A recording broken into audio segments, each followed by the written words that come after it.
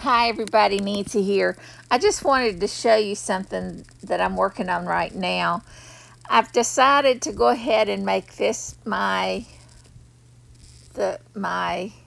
journal of choice.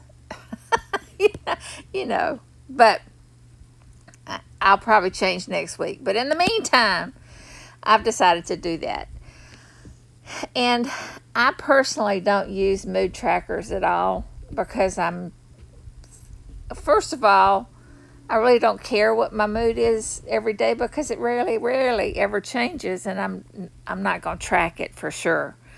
But there's other things that I do want to track that I want to kind of compare either month over month or from January through February, So anyway, this particular mood tracker, this page, is something that already exists, but it doesn't exactly match what I'm looking for.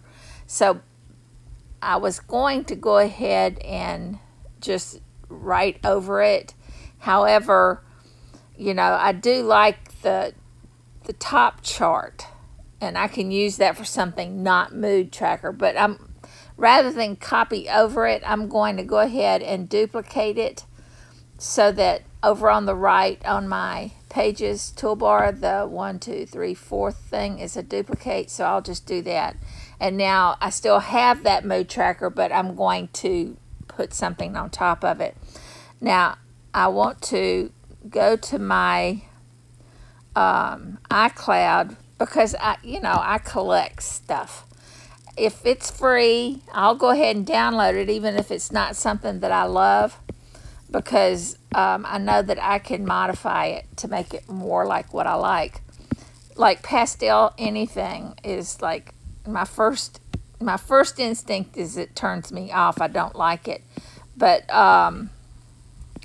this particular one, this blue. Now I could use this with the brown book because brown and blue does look good together, but I just don't love it. So I'm going to go ahead and change it. I pulled it in, and I do like butterflies. I like the whole idea of butterflies.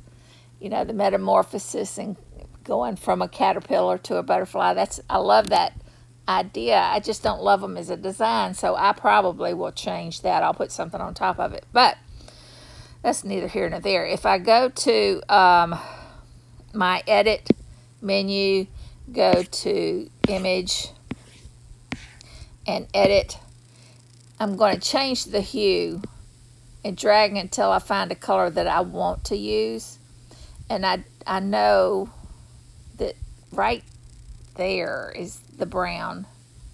See, okay, right there. It's brown, so it'll match. Say, no, I don't want to save and continue. Just do done. All right, so now I've got a brown one that almost perfectly matches the existing colors I've already got on this page. And you see that this is, when I did the save and continue, it made 2 copies. Let me delete that. So I've got this one now. And to keep it from moving around and constantly having to be careful of selecting that, I'm going to go ahead and go to selection tool and go to image, and I'm going to create page background image. I'm just going to click on that and do create. So now that image is no longer selectable. I can't select it because it is the background. If I go to the background down at the bottom on my layers menu and drag to the left, see, it's part of it now. Only for this page. It didn't do it for everything else. It's just for this page. And my links still work. So it's not like it affected the links. So, okay. How do I get back? So, okay, it was mood tracker. I need to change that and add that I've got a habit tracker there too. All right. So now this is ready to use. That's all. I just wanted to show you that don't throw out the bath water with the baby with the bath water. If there's something you don't like, it's easy to change it and make it something that you do like. All right. Anyway, y'all have a great day here. Bye.